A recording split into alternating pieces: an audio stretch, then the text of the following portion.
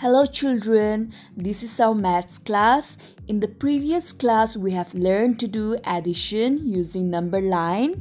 Do you know children, we can also do subtraction using the number line method.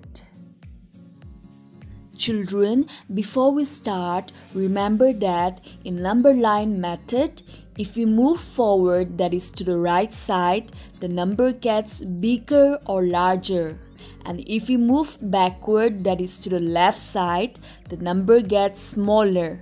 Now let's learn how to do subtraction using number line. 5 minus 2.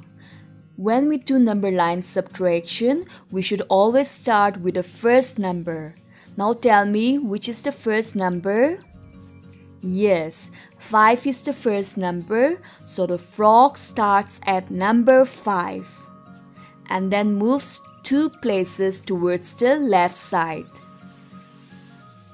The frog lands on 3, so 5 minus 2 is equal to 3. 8 minus 4.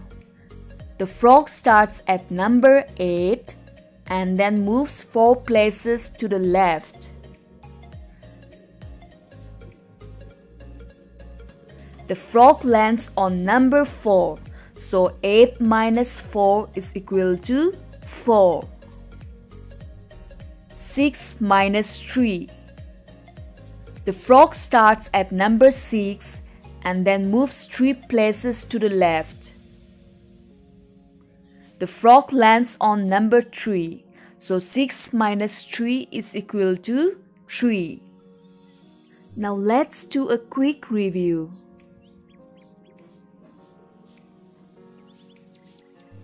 10 minus 2. Tell me children, which one is the first number? Yes, 10 is the first number, so the frog will start at 10.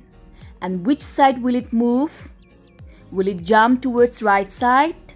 No, it will jump 2 numbers to the left side. So the frog lands on number 8.